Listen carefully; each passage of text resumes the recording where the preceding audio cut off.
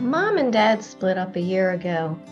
Not that any divorce is great, but we kids did fairly well in keeping our contact with Dad while living with Mom. I'm about to enter grad school, and the campus is near where Dad lives. So I'm excited to be able to spend more time with him. However, recently, Dad has found a new partner, and his interactions with me have become fewer and far between. I heard Mom talking with him the other night, and she accused him of pulling away from his children because of that new woman. I thought about Mom's words, and I believe Mom was right. Dad has been interacting less with me since that new partner came along. Maybe it's time I intervene and try to move that woman along. But if I fail, Dad may never speak to me again. I sure miss Dad.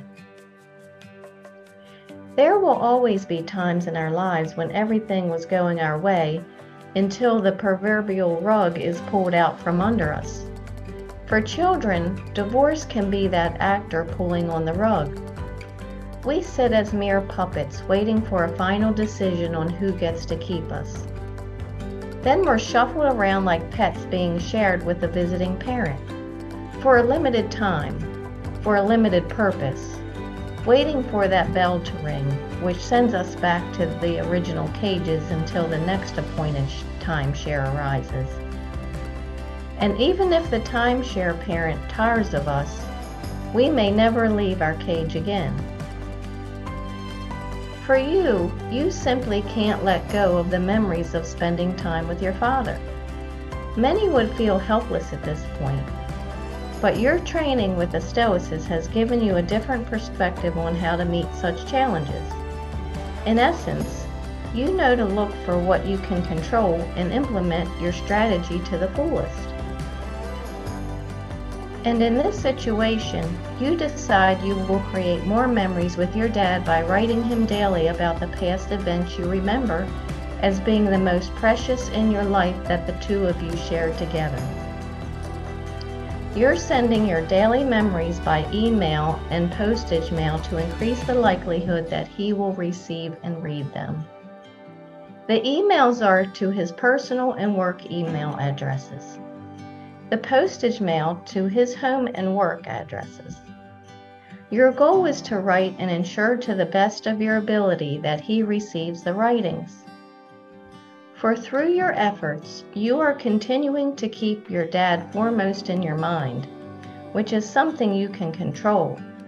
And maybe, just maybe, Dad will exercise his control and find a way to spend personal time with you as well. And personal, off-the-book meetings with your dad are most welcome. Now, using my Stoic storytelling method. My dad's new partner is trying to keep him from his children. What should I do? Our actions may be impeded, but there can be no impeding our intentions or dispositions, because we can accommodate and adapt. The mind adapts and converts to its own purposes the obstacle to our acting. The impediment to action advances action. What stands in the way becomes the way. Marcus Aurelius. Build up, build up. Prepare the road. Remove the obstacles out of the way of my people. Book of Isaiah. I will increase my efforts to reach out to my dad. It's showtime for me. I realize my efforts to teach him will keep him at the forefront of my mind as I send my love to him daily.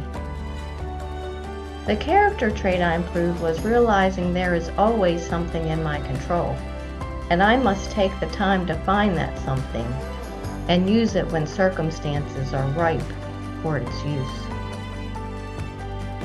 Thank you for sharing your mind with me. For your continued success, hear my secret.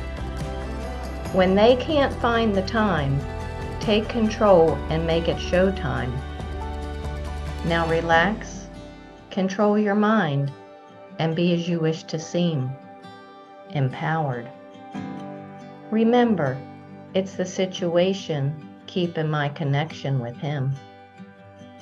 I'm Lori Stiff, the Stoicist, and I believe in you.